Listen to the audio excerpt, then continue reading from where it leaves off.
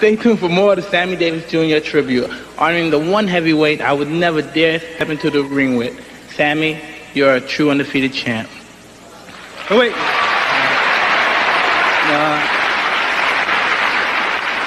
I think Mike can do a little better than that. Mike?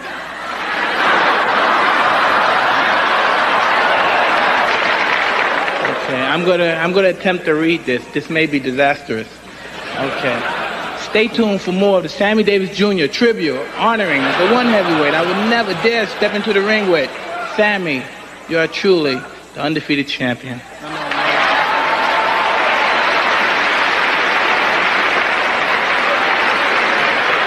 The producers of the show was hoping you'd have a little more feeling, more Mike, a little bit more Mike Tyson, more Mike Tysonisms, like. Hello, ladies and gentlemen. Sammy and I would like.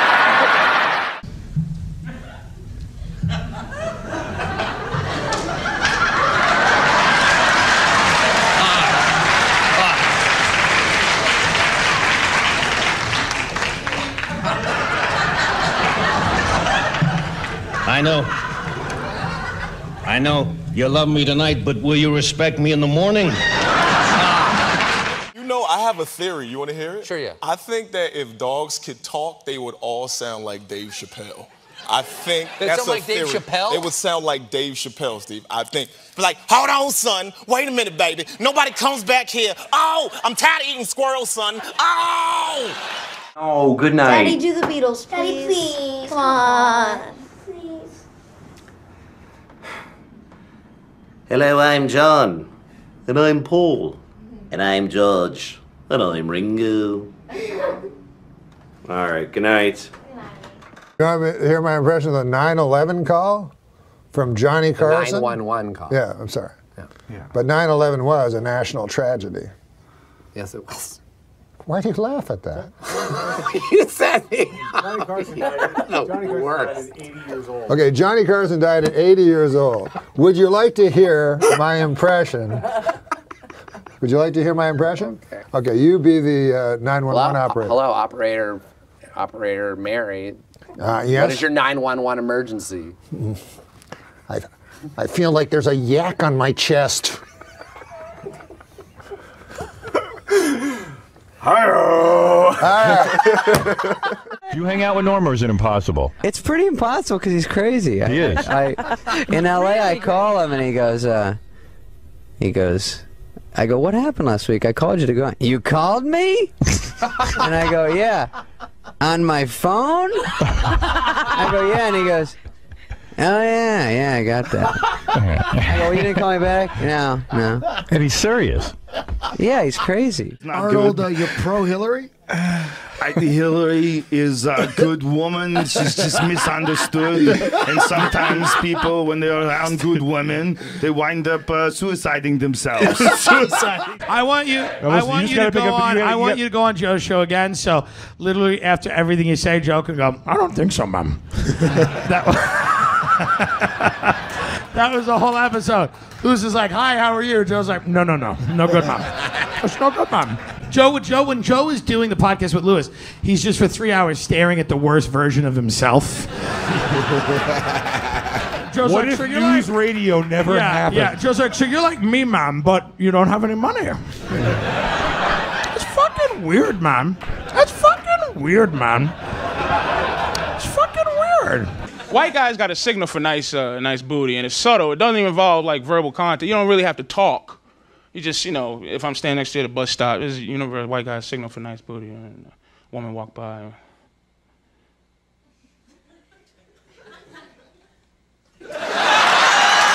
Fred talks with his hands, and he just talks about Portland all the time. He goes, oh, I love Portland. I fly over there. I have my apartment. I have my records. I go across the street. I have my apartment. Fly back.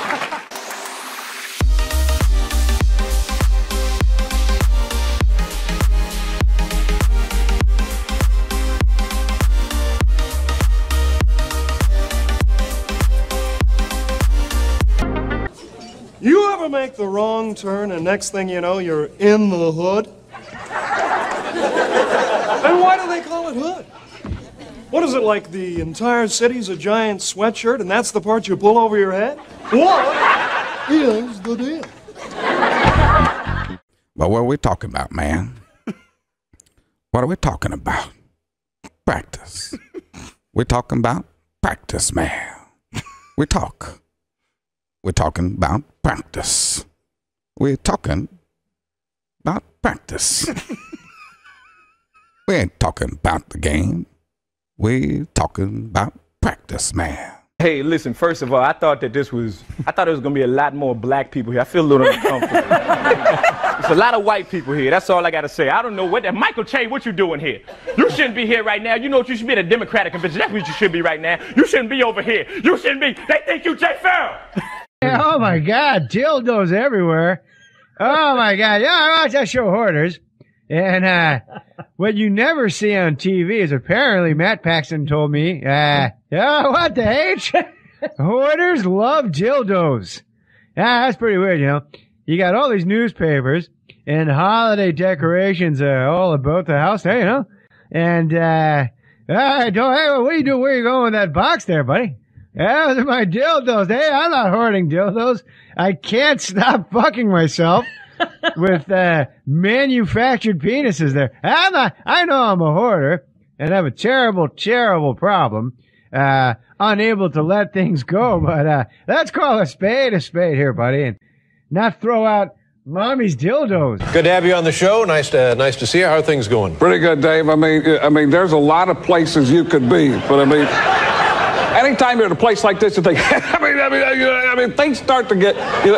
You want to be in a funny place, and this is one of those funny places. And if for another place and it's not as funny, you think, I mean, why am I in that place? What I wanted to be was in a funny place, and boom, I'm in it right now, Dave. Good. Thank you. Queen Latifah, okay? You're so happy. What, did you get a high score on freecreditreport.com? What's going on? Hey, Cardi B, does that stand for hepatitis B? You're a dirty whore. I already got paid, folks. I don't give a fuck. Hey, Shawn Mendes is here. We know you're gay, okay? You keep hiding it. Aren't you embarrassed? You smoke more bone than a Texas pitmaster.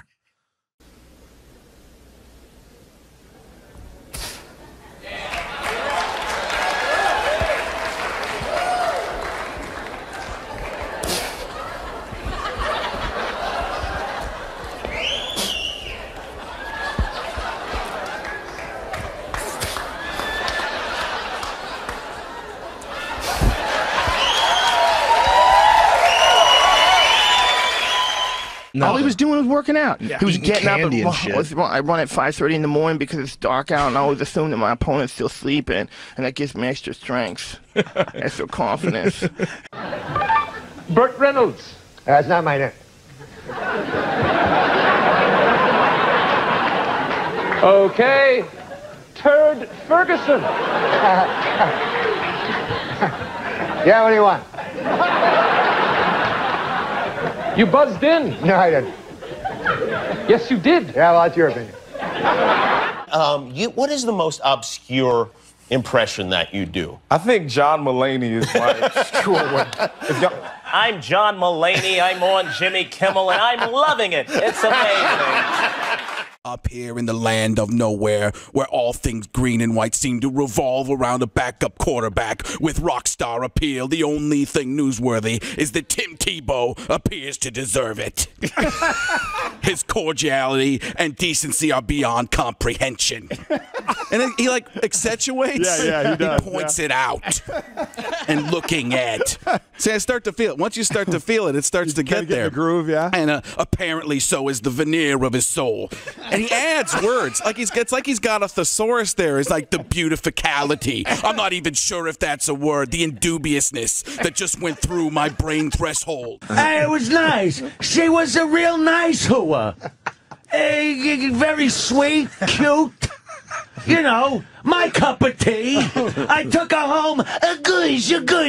Whack the bag. Pinch the helmet. Whack the bag. Could you get that thing going? He's struggling, everyone. He's struggling. Can't you do dice directing on the megaphone? Hey, Jimmy, where's your fucking rod, you homo? She's a hot broad. Show her your fucking heart on, you fagotino. Thank you. Yo, everybody just needs to like chill, you know what I mean? Like listen, like chill, like you know there's like a lot of stuff happening. Okay, I know what you're trying to say, but this is what I'm trying to say. Black lives matter, huh? Dennis Murphy has this real kind of sing-song way of talking. But he always gets things, he's like an old kind of news reporter, but he always gets stories about like young kids like murdering each other or something. So it'll be like, you know, Katie and Kara were BFFs. He goes, they had just bought the new Future album that had just dropped, and they were smoking Kush and twerking, like just trying to fit in. He's like, their LOLs quickly turned to WTFs. You got that scene where they meet for the first time and Pacino's sitting there with De Niro. He's bringing shit down to him. He's like, you, sir, are a bad guy. I am the police. It's my job to stop guys like you, murderers, rapists. Yo, let's talk about a real issue at hand. Trash piling up, it's time to take a stand. From plastic bottles to styrofoam cups, our planet's drowning, it's time to wake up. Garbage trucks roll, streets lined with waste, but where does it go? It's not a race to the landfill, a mountain of despair, where we can change course, show that we care.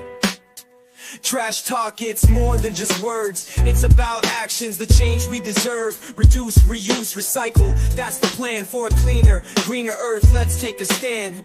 Trash talk, it's more than just words. It's about actions, the change we deserve. Reduce, reuse, recycle. That's the plan for a cleaner, greener earth. Let's take a stand. Single-use plastics, they gotta go. From straws to bags, it's time to say no. Bring your own cup, your own tote bag. Small steps add up, let's not lag. Sorting all waste is not that tough. Recycling centers, that's where it's rough. Separate paper, glass, and cans. Give them a new life, that's the plan. Trash talk, it's more than just words. It's about actions, the change we deserve. Reduce, reuse, recycle. That's the plan for a cleaner, greener earth. Let's take a stand. But it's not just about the stuff we toss. It's about the mindset, there's no loss. Composting food waste, it's a win. Turning scraps to soil, let's begin. Educate the masses, from young to old. The future's at stake, let the story unfold. For the sake of our planet, our home sweet home. Let's clean up our acts, together we roam. Trash talk, it's more than just words. It's about actions, the change we deserve. Reduce, reuse, recycle. That's the plan for a cleaner, greener earth. Let's take a stand. Killers, it's what I do. There may come a time when our paths cross. I'm gonna have to take you down.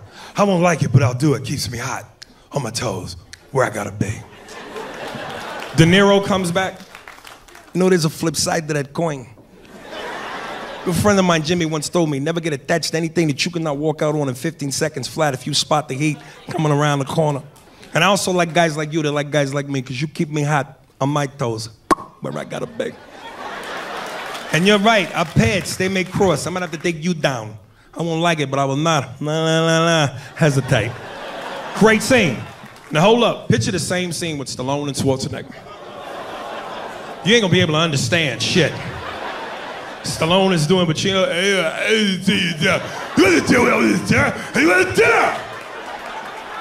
You know, there's a flip side to the coin. I might have to take it down. I won't like it, but I'll do it. Even deaf people are like, what do you think? I don't know, what do you think?